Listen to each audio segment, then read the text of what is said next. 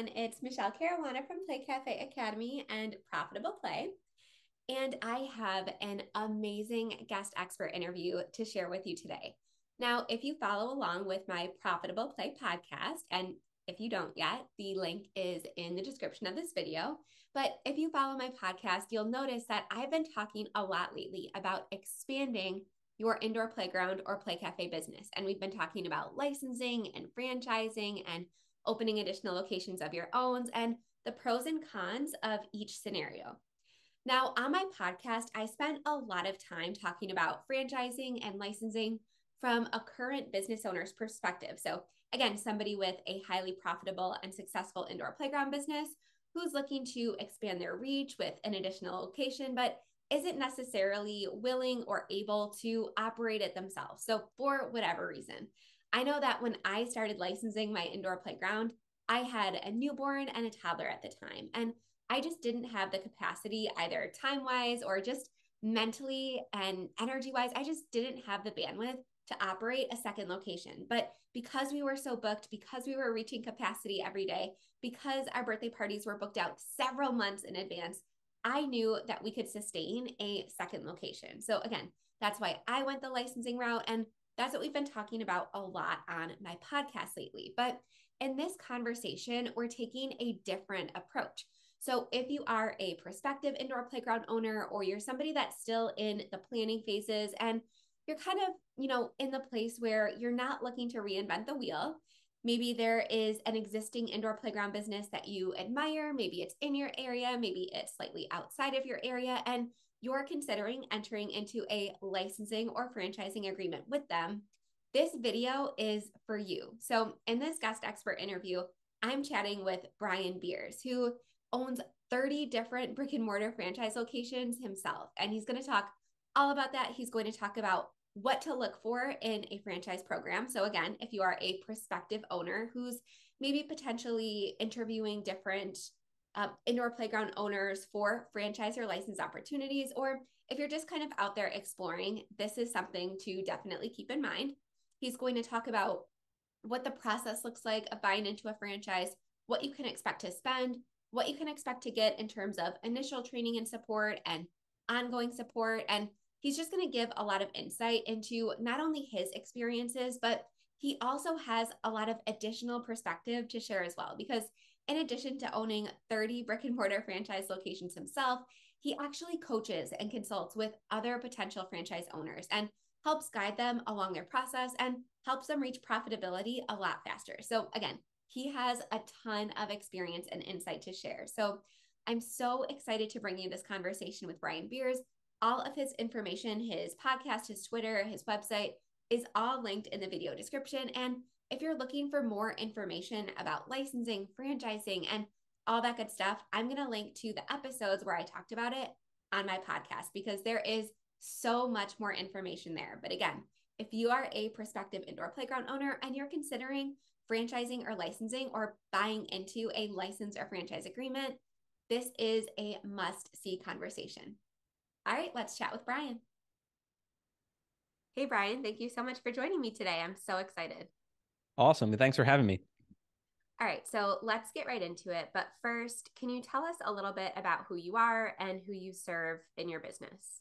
Yeah, sure. So I'm my primary job is my brother and I operate 30 Midas automotive repair franchises in the Philly, Jersey area. It was a family business. My dad started, grew it to about 6 locations. I joined 12 years ago and, learned the business and started having some success. And then, we started acquiring and, a lot of growth through acquisition, which is one of the best parts about franchising is kind of that growth opportunity once you're inside. And so that's my primary job. And then, since I've been, I've got a podcast, I'm pretty big on Twitter, and I have a lot of people come to me asking for how do they get involved in franchising? What should they look for? What should they look out for? Red flags, all this stuff. And so, now I have a coaching program, and a lot of my content is around teaching people kind of the benefits of franchising and, challenges, what to look out for, and, why someone would choose that path or go down, another path. So.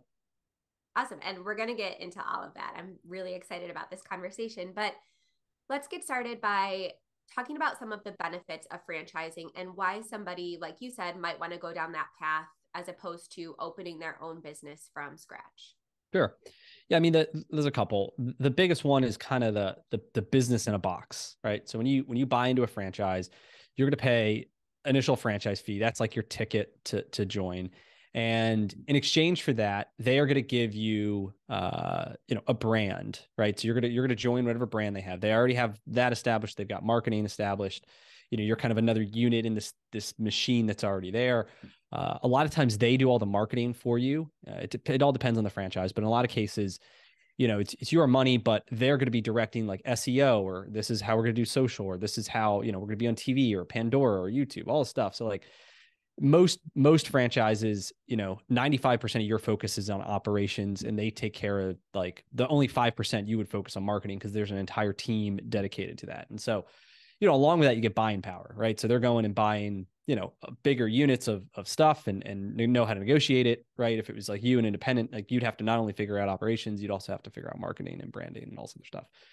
But when it gets to the operations side, they provide the playbook. So like, this is like the pricing guide, right? This is like the point of sale. This is like the best practices in terms of like service officing and training. And, you'll spend weeks of training, online training, in-person training, support training, all depends.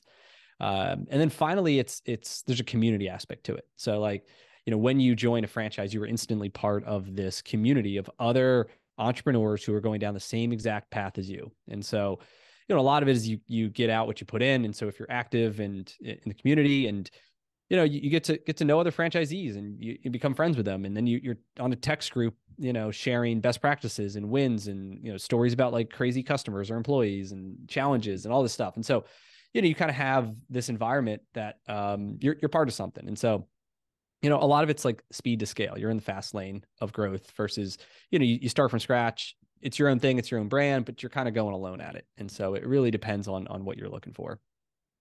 Yeah. And are there any downsides? Because it sounds great from Yeah, I mean the downsides. Remember the box that they give you, and a lot of franchises you have to live within the box. And so, if you want to, so I'm an automotive repair, right? And so we primarily do brakes and tires and steering and suspension. If I wanted to get into body work, or I want to do like car stereos, or like all this stuff that's like not really part of it's Midas, like the brand. I mean, I could probably do one-offs if we have to replace a bumper, but like if I want to start advertising all over all of the internet, like they would have a problem with that, because then customers who see that go to other Midases and they don't offer those things. And so then it creates kind of this confusion in the brand. And so a lot of times it has to do with the service offerings. But the funny thing about franchising too is there's this huge spectrum of what I like to call control, where there's some that like you have to operate. They have very tight controls. Like you will wear these clothes, you will operate these hours, you will like only do these services, and they treat it more like corporate locations. And then there's this other side of it, which is kind of like where I fall, and some other ones that are highly variable, where because of fixing cars, like there's so many different things, right? And so many different things that could go wrong, or types of cars and types of repairs and skill sets of employees, that, we have a lot more variability in the things that we focus on. And so that's one of the biggest one that people complain about is like, I want to do this, but they won't allow me to do it. I want to buy another location, and the franchisor won't let me because my sales at my current location aren't high enough. It's that control aspect that, people have to, there's pros and cons to it. That's like the first one, probably the biggest one. Yeah, and that's something that I hear a lot, but it's good to know that there is some variability in that, because one of the concerns that I hear from my prospective students who are thinking about going down that route is, if they're looking to buy into a franchise, but they live in a different area of the country and they want to adapt their business a little bit to what their specific area needs, is it possible to maybe, depending on the franchise you buy into, have the opportunity to do that? Yeah, it all depends on the franchise, and part of the process is what's called. Well, so you'd ask them, you'd find out from the franchisor in terms of like what's their opinion, and you could give them some examples, right? If you had some ideas, and you know, and probably in your business, and like if it's within the realm of like, we're not like doing this crazy thing that's totally different, but like kind of within the same menu, probably be okay. But part of it is this step called validation. And so as you go through the process, you will do validation, which means you will talk to other existing franchisees and possibly former franchisees to validate everything that you've heard and learned about the business. So, financial performance and support from the franchisee, and is the community thriving, or is it not really? And you could ask that question too of, hey, is there any ideas that like you came up with that they let you implement or they shot down? And like, so you can validate, even if they're telling you it's the greatest thing in the world, you can validate all that by talking to as many franchisees as you want to. Awesome. So I know you talked about that as one of the steps, but if somebody is considering franchises and they're looking up different opportunities, what is kind of the first step that, let's say they've narrowed it down to a list of specific franchises that they want to learn more about? What is that first step that they might want to take to start that entire process? Yeah, so I guess it depends where they're at. So if they know it, say they're listening to this, or they say, hey, I like the idea of franchising, but I don't even know where to start, period. Right. There's a couple different ways. One of them is, yeah, you go online, you can do your own independent research. Some of that's really hard though, because you don't really know, I don't know, a lot of these ranking sites, a lot of them are just trying to get your information and sell it to consultants. And another way you can do it, I mean, I'm working on building like a community to help this as well, where it's an active community, and live group calls, and we bring on franchisors too to present their model and interview franchisees and all this stuff. But getting involved in some sort of group or working with somebody who can then, how we do it is get somebody's skills, get their skill set, their goals, their location, and then kind of take that person and then try to bring franchise recommendations that match those things, budget, skills, location. And so let's say you got 4 or 5 franchises someone brings to you, or you find on your own, whatever. The first step is, you're doing some sort of intro call with the franchisor. It's usually like 30 minutes, and it's just to make sure you're both on the same page, right? Like that you understand the business model, they kind of get to know you. And then if that all sounds pretty good, and you have a rough idea of like what it costs, right?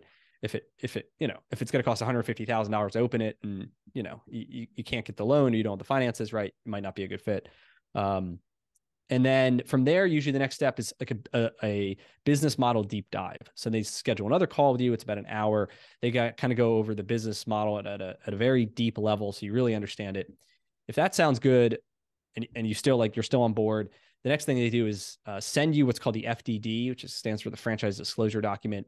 It's basically the contract that you're going to have to sign when you become a franchisee.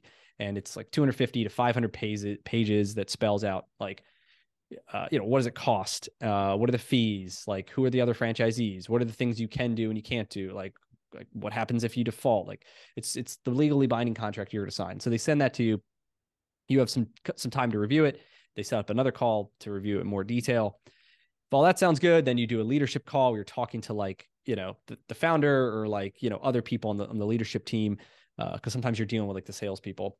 And then if that sounds good, then you usually do the validation calls. That's when you're talking to the franchisees, because now you want to, hear, validate everything you've learned. Especially when it comes to the financial side of it, what does it cost and how much money you can make. Franchisors are, a lot of times they limit what they tell you because they don't want to like make this promise that, oh, you're going to make $1 million, and like, you lose money and then you sue them because you didn't make $1 million. So they're very careful with the financial side of it. Yeah. And then if that all sounds good, usually you do a discovery day or confirmation day. You're flying to headquarters, you're meeting everybody in person. If that sounds good, you're, signing, you're paying the deposit, and then you get kicked off on the training process. So it's usually like a 7-step process. It could take anywhere from like probably 3 months. Depends on what speed you move, but maybe a little sooner. Awesome. So, one of the questions that I had, especially because a lot of my students are looking at smaller franchises, so they don't have the quite established national recognition as Mm-hmm. something like a Midas. So, for example, there's a popular indoor playground chain on like the West Coast. Would it be, ill-advised for somebody on the East Coast whose customers or potential customers maybe have never heard of that brand? There's not that recognition. Would it be ill-advised to kind of look into that? Because one of the biggest benefits, as you said, is that brand recognition. So is, proximity and recognition to our local community something we should really prioritize? I think it really depends on the concept. So like for your business, I mean, people are going to seek this out, right? They're going to Google indoor play thing. I mean, I have a 6-year-old or whatever, and like they're going to find one that's local to them, right? They're not going to drive like an hour to go. It's going to be, hey, is it local? Does it have good reviews? Does it look clean and modern, right? And then they're going to go to it, right? I would imagine a lot of people go to these based off reputation and cleanliness, right? Not necessarily, oh, it's like X, Y, and Z brand versus ABC brand, right? Like for the most part, in some of the major more like food and auto and like some of the more like really, really retail, like drive-by stuff, yes, brand matters more than, I wouldn't want to be a beers, tire, and auto because I think, it'd be hard to compete with it. But in yours, I think it's more of it's convenience and reputation side of it. I wouldn't be too concerned about that. What I would be concerned about is, their ability to support somebody that far away. And so be figuring out, if all their franchises are in California and like you're the only one in Philadelphia or Miami or wherever, I would really want to know, how are they going to support you? How much support do you need? Right. In terms of boots on the ground, what kind of commitment can you get from them? Whether it's, hey, I want an in-person support, whatever, 3 days a month for the first X amount of time. The ways you can validate that is to find out what are the other far ones. So maybe they have another one in whatever, Maine, and you're in Miami. You're both on the East Coast. You're both pretty far away from the home base, and really figuring out the level of support. That would be what I would be concerned about. Awesome. And I want to dig a little bit deeper into that. But before we do, I just want to understand the basics because I know a lot of people listening to this are probably just hearing, about the concept of franchising and, for maybe the first time. What is a typical, and I know this varies so much, but what is a typical ongoing relationship like between a franchisee and a franchisor? And what I mean by that, is it like daily communication? Is it monthly meetings? Is it when you talk about support, what is something that you think is desirable, I guess, for an ongoing relationship? Like what can we expect at a very basic level? Yep. Yeah. So, spectrum, right? The spectrum of control. With newer franchises and smaller ones, generally they provide actually a little bit more support because for them, like those early franchisees like significantly matter, right? Because if you only have 10 franchisees and one of them doesn't do well, like it's 10%, like it's gonna be really hard for them to grow versus, in the bigger brand when they have 1,000 locations, what's one that succeeds or fails, right? And so that there's some pros and the cons there. But in terms of support, yeah, it's gonna be do they do the marketing? So in terms of roles and responsibilities, like if a lot of times they're like leading all that SEO stuff, or how are they doing social? Like I bet in the playground business a lot of it would be social driven with like Instagram and TikTok and right Facebook, and who's running that. If you as the franchisee have to run it all yourself, right, or are they running that for you? I would definitely want to know that in terms of the support side of it. Yeah, then the communication, it all varies. Some of them could be as simple as like a WhatsApp chat with like a bunch of franchisees in it who are communicating. Others have more structured, every single week you're going to do some sort of call, or every single month they do some sort of like KPI review where we're looking into, how many leads do we get? How many, members signed up, and how many demos do we do? And, these different, whatever the criteria is. Most of them, when they start, you do have some sort of like business account manager who's somebody who's assigned to you, who's kind of like your point of contact. And so, that obviously that first couple of weeks, you're going to be in contact with them all the time. But then as you start to get to know it, I mean, you're not going to need them as much as you understand the software. You understand, hey, this came up. How do we handle it? After you figure it out, you don't really have that question again. And so in the beginning, yes, you're going to use them a lot. And then as after 3 months, 6 months, you're really going to have it down. The support level that you are going to even want or need is going to dip. And then it might just be more strategic conversations, right? And less like the operational ones. Yeah, absolutely. And something that you said, I want to come back to you about, some cons of investing in a smaller franchise business. Mhm. But first, are there any, very basic checkpoints that you look for when you are making a recommendation or considering buying into a potential franchise?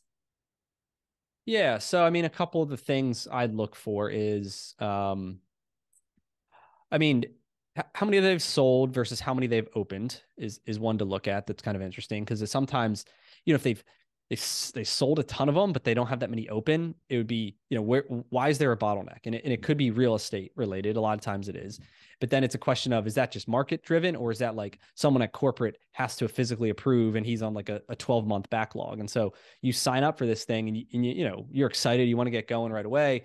And then you find out like, you're not going to get this thing open for 9 to 12 months. And there's like nothing you can do to speed it up. And so that'd be something that you really want to look into is the sold but open, and then finding out like what is the bottleneck, and are they fixing it? A big one is like litigation lawsuits. This is a con of franchising, is like, if someone closes up, signs a franchise agreement and then closes it up, it all depends on the agreement, but the franchisor sometimes does have the right to sue the franchisee for, back payment if they weren't paying royalties, or potentially even, the term of the contract could have 10 years remaining. They could try to sue you for lost royalties for the next 10 years. And so a lot of that is in the that franchise disclosure document, the FDD. There's a whole section on litigation. And so if I'm looking at one of them and I see there's a lot of activity of the franchisor suing franchisees, that's for me personally, like that's a huge red flag. There's other times where they will sue a franchise but then sometimes it's like they terminate it, but they continue to operate under the Midas brand or whatever after they lost their agreement. So like they have to take them down, right? There's other times where it's, that they probably closed up because they weren't profitable, and then they're trying to sue them for back royalties. And so there's some specific ones that it's like multiple pages and pages, and clearly it's their business model is to turn and burn versus, ideally it's this partnership where both parties are helping each other grow, and that's what you want to see. So that's a big one. And then, a lot of it's the validation stuff. Like you only can learn so much by talking to the salespeople and the legal agreements. But there's the big ones. Awesome. And I would just want to explain a hypothetical situation that I hear all the time. And then I want to get your feedback Sure. on it. So many of my students, because most of my members are current indoor playground owners, so they likely have opened 1 or 2 locations themselves, and they get approached all the time, whether it's by somebody in their local community, maybe an hour away, or even somebody across the country. And they say, I want to open up exactly what you have. Have you looked into franchising? And, it kind of motivates them to say, is this something for me? Can I do this? Are there any downsides, or would you advise kind of becoming that guinea pig or that first franchisee for a newer type of franchise type business? Yeah, I mean the challenges are like, they're going to go through the same growing pains, right? Like they don't know what they don't know. So you're like their first one, and then at what level of support can they provide, because they are like, like they got to run their own business, and a lot of times, these franchisors have to take on money because they got to like hire a bunch of support people, but then they don't even have royalties coming in to like pay for it. So a lot of times, there are about 250, I think, new franchisors a year or something like that. And a lot of them don't, to be honest, a lot of them don't last. And it's just because it's a whole nother animal. It's a whole nother game. And like, just because you're good at like operating a business doesn't mean that you'd be good at operating a franchise, because you go from an operations business to a sales and marketing and like training business. And they're like completely different things. And even like for the franchisor, like it's nice to get royalties and franchise fees, but like franchisees are not employees. Like they can do like whatever they want. And, as long as it's it all depends on, how you enforce things. But, if they're not doing the things you want them to do, but it's not technically like against your agreement, you don't really have much control over it. Right. And if they're, so that's the challenge, I think, is that I've talked to other franchisors, and I've seen is like they get really frustrated because like they know what works. This is the system. This is what the person bought into, but they're like completely doing it their own way and not even following the process. And then they're not making money, and then they're upset because they're not making money, but then they're not following the process. So it's, kind of this circle. So there's pros and cons to it. If someone was just going to have one franchise or 2 locations, not worth it to me, to be honest with you. I think if someone's going to do it, they're going to have a plan and systems to grow it to at least 20 to 30. So, Yeah, that makes a lot of sense. And just out of curiosity, are there any other kind of commonalities you see among those franchisors that end up failing and end up not working out, aside from that kind of making that transition between, one type of business model versus another? Yeah, a lot of it's like, some of it's is it scalable? Like, is this thing unique to the area, or is it something that can be duplicated?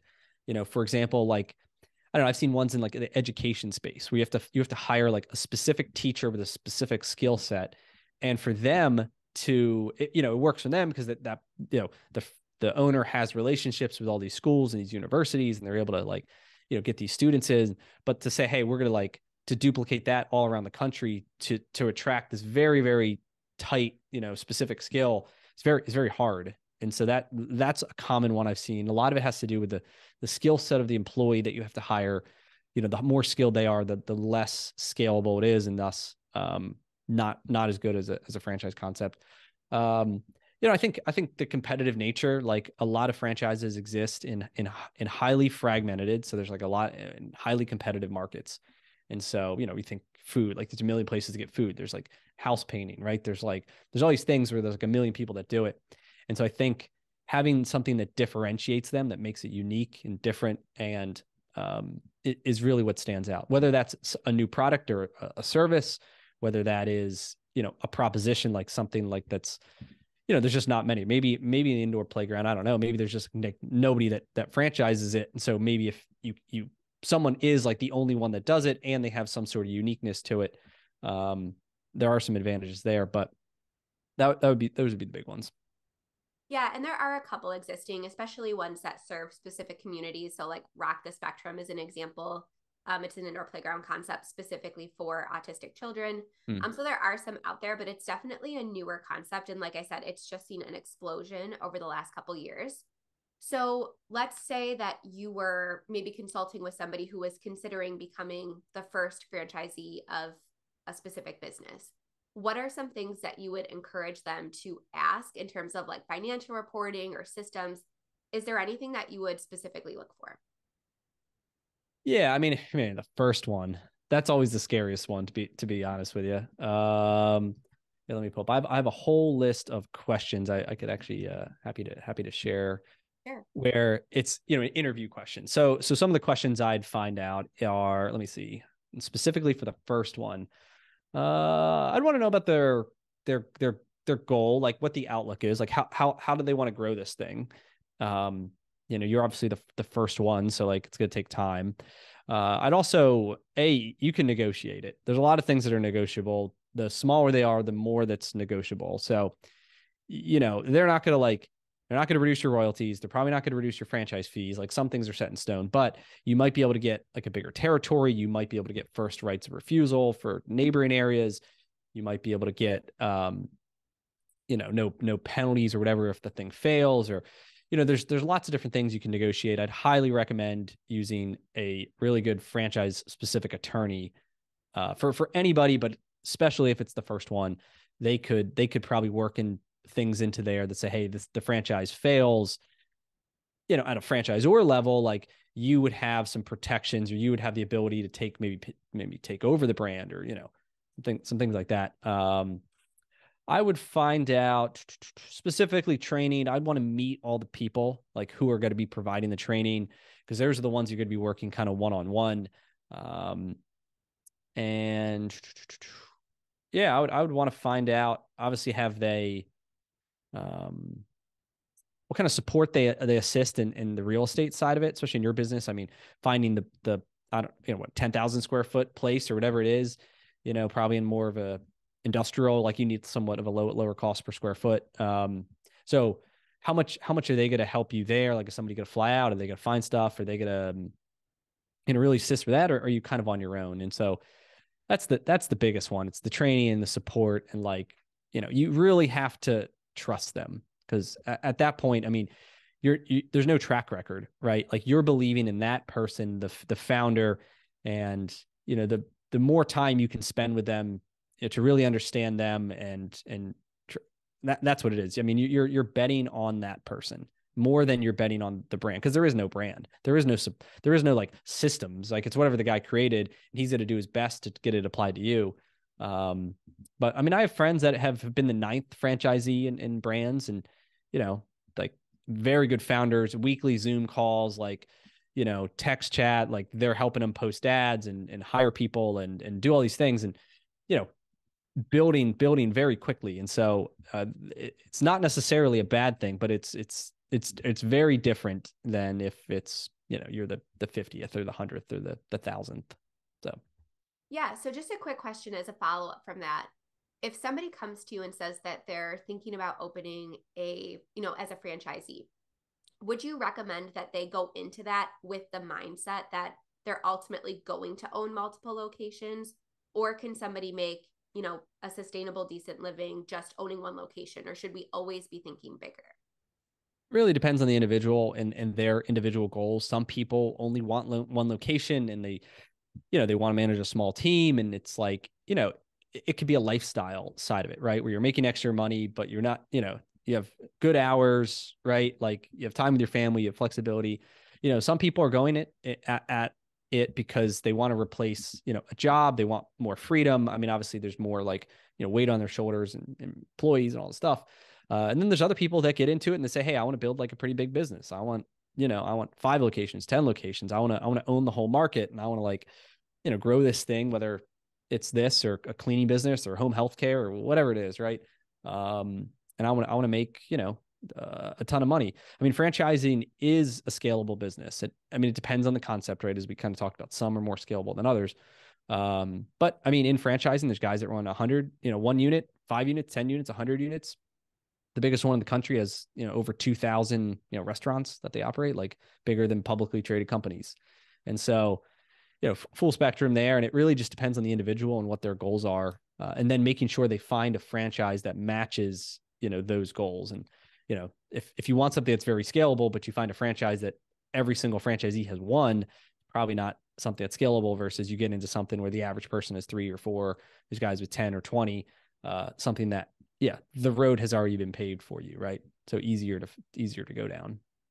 Yeah, one quick question before we wrap up. Have you ever seen, I know we talked about litigation in terms of the franchisor suing the franchisee. Have you ever seen it the opposite way where the franchisor doesn't hold up their end of the agreement, doesn't provide the Yeah. support that they were promised? Is there situations that you've seen where that's happened? Yeah, I mean those are also disclosed, in the FDD, where they'll state that they failed and they're suing them for $150,000 or whatever it is. And sometimes they provide as much details as I guess or the minimum details that they have to provide. But it'll show that that we settled, or that we had a judgment for this. So you can find it. And all those are public too, since so you can read the court documents if you really wanted to. But yeah, that does happen. Yeah, in it they're supposed to show all current, pending, and past litigation. And so other benefit of a franchise attorney too is, they can also dig in to ensure that there's nothing that was excluded that should have been in there. Especially with smaller ones, right? Or ones that have been whatever, maybe trying to hide it. The bigger guys, obviously, like, a little bit harder for them. So, but yeah, I mean, that's the huge part of it, is the due diligence and ensuring that, it's a solid partnership, because that's what it's all about. Yeah, and one last question. I just keep thinking of these random questions that I get a lot. For people that are kind of having trouble getting a loan for a startup business because there's no years of tax returns to show, have you seen people that have struggled with getting loans for startups in the past have an easier time if they're buying into a franchise model? Yeah, I mean, in general, the SBA is friendly towards franchises. Usually, they'll loan like 65 to 70% of the startup costs. So you have to come with 30% of it. Yeah. But as part of that includes the franchise fee, some working capital. Like, it's not just hard costs. They help with the soft costs too. On the downside is you do have to have some assets to be able to put up. So if you're getting a loan for $150,000, like, they want collateral that's equal to the loan. So if you own a house and you have at least, if you have 200,000 of equity in the house, your house is going to be put up as collateral, to cover it. And so that's the challenge with the SBA. Is it's good, but if someone doesn't have a lot of assets, they would have trouble qualifying unless they have a co borrower on that who does have the assets. That's one way. The there's a bunch of ways to finance it. Sometimes franchisors will provide some in-house financing, specifically on the franchise fee, sometimes equipment if they provide it. There's other third-party lenders that will do unsecured personal loans if someone has good credit, like, over 700 and a track record of income. They'll loan them unsecured, meaning you don't have to put up any assets, but much higher fee. I mean, we're talking 10% interest rate, like much higher fees, but unsecured, most likely you can pay them off like once the business is going. Obviously there's risk there, but there's a benefit to some people. Other people, if they have a brokerage account, like an Fidelity or Vanguard, a lot of those will do called margin loans. So like you can borrow against the value of your stocks without having to sell them, so you don't like incur capital gains.